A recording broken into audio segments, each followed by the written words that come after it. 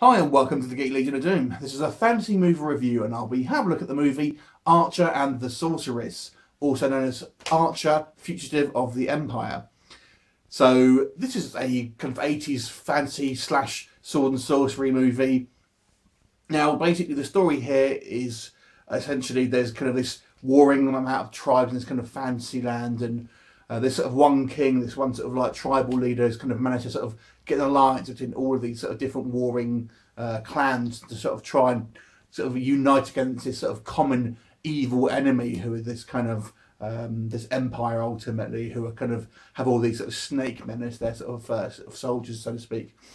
And the kind of the king has this son called Torrin, who is basically the hero of the film, and there's kind of a plot ultimately to try and infiltrate the kind of like the good guys camp and ultimately kill the king and frame the son, which happens, and then the son basically has to try and get his revenge ultimately on these kind of these bad guys, and sort of get revenge for his father and defeat the bad guys by trying to find this kind of wizard. And along the way he sort of picks up this sort of this sorceress who's kind of has her own reasons for trying to find this wizard, and this kind of like sort of gambler bloke who sort of ends up sort of going along for the ride as well.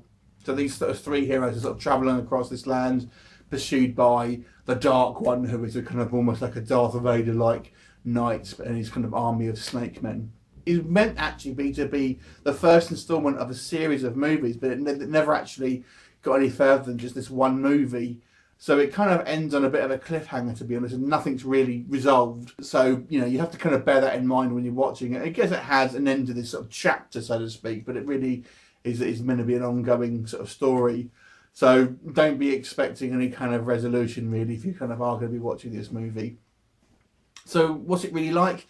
This is not one of my sort of favourite fantasy films, I have to say. I mean, I've kind of watched a lot of these sort of 80s movies, and I always thought this was a weak one. Now here in the UK, as I said, it was kind of packaged as The Archer and the Sorceress as a sort of standalone movie. Now, one of the key things that you'll notice with this movie is it has a really weird sort of psychedelic look. And they kind of use a lot of these sort of video effects and kind of making the sort of the, you know, colours kind of go weird on screen, and has this sort of very sort of like weird, crappy sort of synth music, which is very, very distracting. So it's a fairly sort of psychedelic movie in a lot of ways, and a lot of these times you'll have these just very sort of strange colour filters over this on the picture and things like that, and these sort of zooms what you get in these sort of 70s films and stuff like that. So, I mean, what's good about it? I guess there's a couple of things. I think the snake men, which are the kind of the foot soldiers of the bad guy, actually look pretty good. They use sort of all, obviously, even for the time. I mean, I actually think the effects even now of the snake men look pretty good. They could have do some decent sort of makeup, and you know, I think they look fairly good. And I quite like the kind of the bow. So the archer Torrin basically has this kind of magical bow. Which is basically when he sort of fires arrows, there's almost like a grenade launcher, and it kind of reminds me, if you've ever played things like sort of Skyrim, when you kind of get an enchanted bow and it's got, like, you know, these sort of fire arrows and stuff like that. It kind of reminds me of that, so I kind of quite like it for that. And I also thought the kind of the gambler guy who they kind of meet along the way and ultimately sort of becomes one of the allies is quite a fun character as well. But to be quite honest, there's a lot that's wrong with this movie. It's not a particularly interesting film to watch in regards to any excitement. It's kind of it's a bit of a slow movie, because half of it, well, the first half really is pretty much set up, and I had a look at the timestamp when pretty much the kind of main adventure sort of got started, and it was around 35 minutes, and the first 35 minutes is really just the kind of the setup to sort of tell you what's happening. I think because they've got George Kennedy, who plays Torrin's father, who gets murdered fairly early on.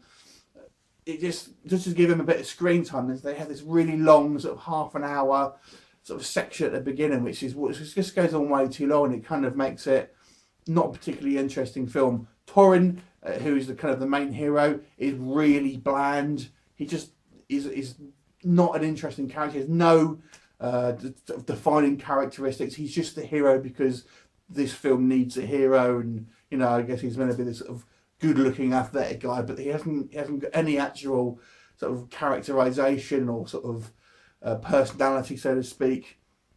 And he has this kind of relationship with this sort of sorceress who has this sort of her own reasons, but I don't think they're particularly well defined. She's sort of after this sorceress, and we get some idea that there's obviously some sort of history between their two families, but it's not massively well sort of defined, I don't think. So it's kind of, I guess that this was meant to be actually sort of go on in this film series, more would be revealed.